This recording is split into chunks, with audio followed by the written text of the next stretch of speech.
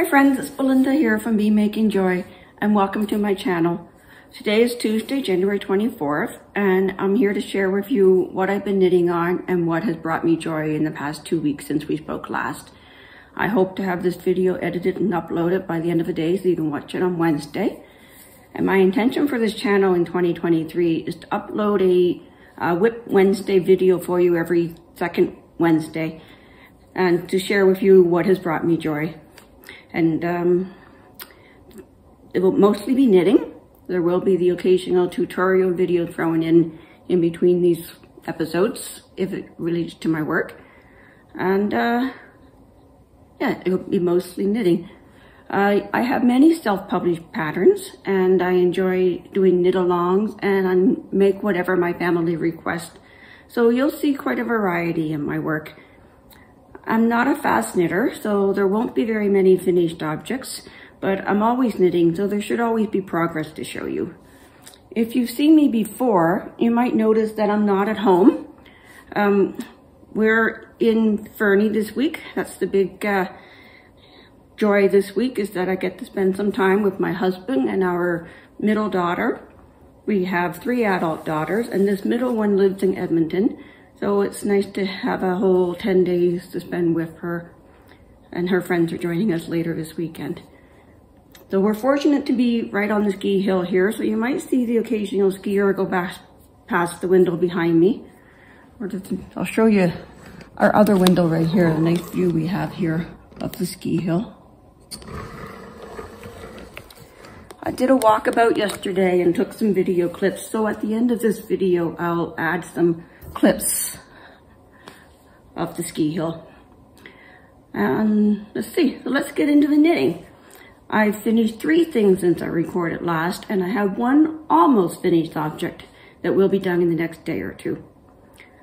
So the first finished object is my Velvet Waves cowl. I released this pattern last week. I finished this version for myself. The first version that I designed the pattern on was for my daughter. So I finished this one complete. I don't know if the pom-poms were on it the last time I showed you, so they're done now. I also completed another one that I'll insert a picture here. It's for a friend of mine, and I didn't bring it with me here, of course. So I'll give that to her when I get back home. It's the Velvet Waves cowl. It's a pattern that I published to Ravelry and Etsy last week. It uses 6mm needles and a bulky weight Chanel velvet type of yarn, so it's a very fast knit. It's an all over cable pattern, so it's nice and thick and cozy. And the pattern includes tutorial videos. The other finished object I have to show you is this maritime blanket. Let's see, I'm gonna go try to give you a full view of it.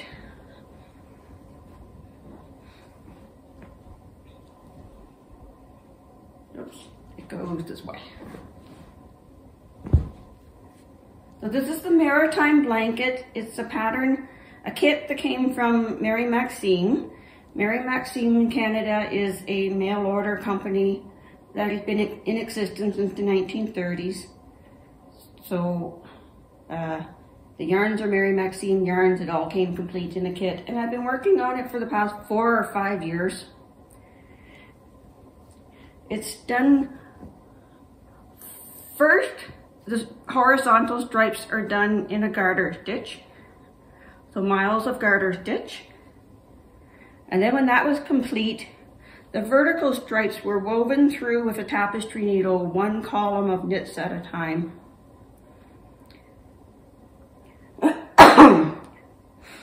And that took me quite some time to do because I had to sit down on the floor or stand at the ping pong table to do it, and my knees couldn't stand that. So I'd work on it for a while and then put it away.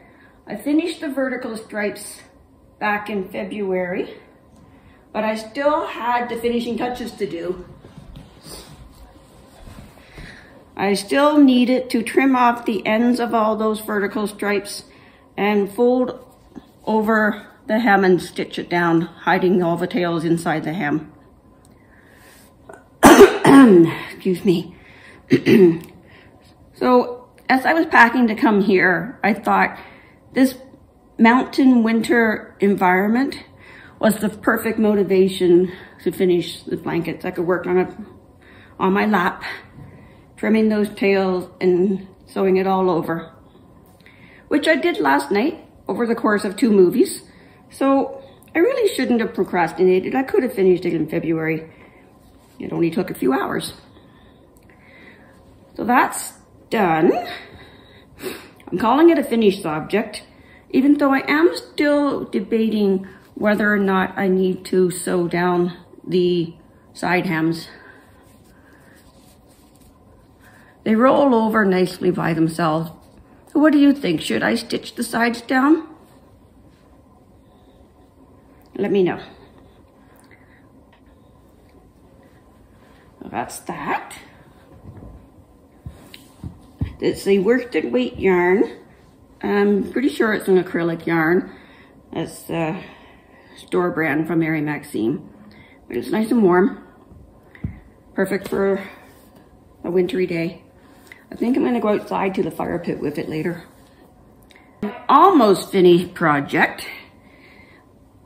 My pièce de résistance that I've been focusing on the most since early December is my honeycombs wall hanging. That will hang on the wall behind me in my office at home.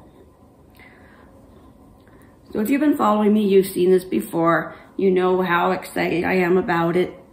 It's my modification of the Beekeeper's Quilt, a pattern by Stephanie Dosing of Tiny Owl Knits. And I'm using the Holiday Mystery Box of 24 mini skeins done by Pearl Passion out of Estevan, Saskatchewan, an indie dyer in Estevan, Saskatchewan.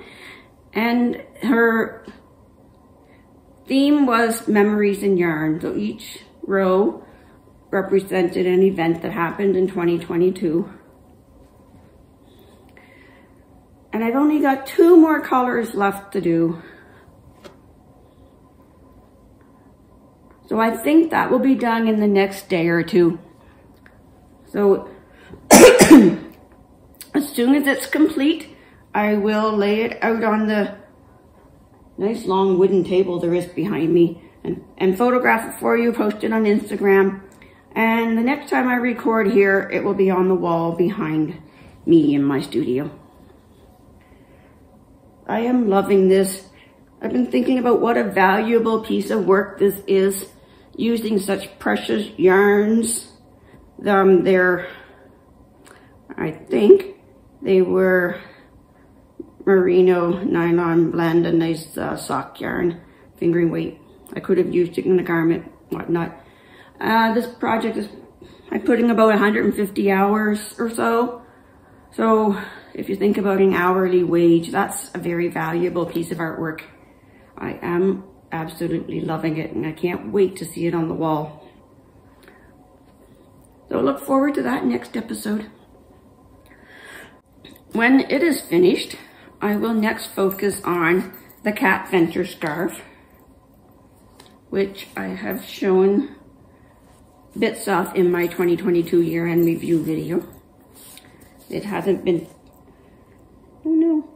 it hasn't been touched since November, but here I think it's going to be a perfect spot to finish it off in this nice bright sunny room with a nice big picture window, big L-shaped sofa, so I can lay it out with the yarn on one side of me and the chart on the other side, and there's still lots of room for the family.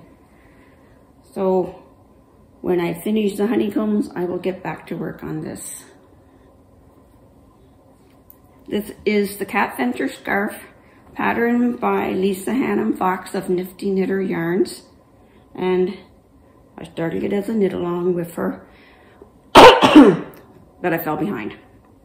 And I explained why in my previous video. But I should be able to get that done during this trip, because we're here for a week more. So that is what I will focus on next. The other work in progress that I brought with me is the half and half triangle scarf. And you know what? I should go finish this row so I can actually give you a full better view of it. But here is where I was the last time I spoke to you. There's how much progress I've done since that. I'm going to finish out this row and then come back to this recording. So, okay, now the half and half triangle wrap, patterned by Pearl Soho. It's been my knitting during Zoom groups or on car trips because it's just miles and miles of stockinette with a short row turn on every row. So this first triangle half is in the colorway Lavender from Host Coast from Denmark. And the other half will be in Jade, which I didn't bring the other color with me. Let's see. So that's where I was the last time I spoke with you. The rows are getting shorter every time, so it's going faster and faster. Made a lot of progress in my Zoom knitting groups and in my 3-hour car ride here. Also worked on it a bit during my daughter's dodgeball game last Saturday, which was fun because you had to watch out for flying balls. There were really no bleachers. You're just sitting right on the side of the court, but it was fun. And it was so great to get the opportunity to go to her game. It's my middle child, the one that's actually with us now. She lives in Edmonton, so she was on a dodgeball team there. They came and played in Calgary for a tournament, and they didn't win anything. They were a team that was just thrown together, only a couple of weeks of practice, but it was so much fun to get to watch them. It's been a long time since I've been a sports mom sitting on the sidelines, so that brought me so much joy. And in the last 2 weeks since my last video, that's how far I've gotten from this stitch marker. I think on the car ride home, I'll probably finish with the Lavender. So that's taken a while because it's miles and miles of garter on a 3.25 millimeter needle with a light fingering weight yarn. Host Coast is a cotton wool blend, so it'll be nice warm cover up for some summer nights.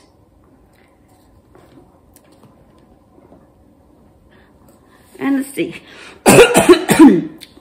The only other project that I brought with me this trip, in case I need something else to work on, is this skirt that I am designing. It's worked top down.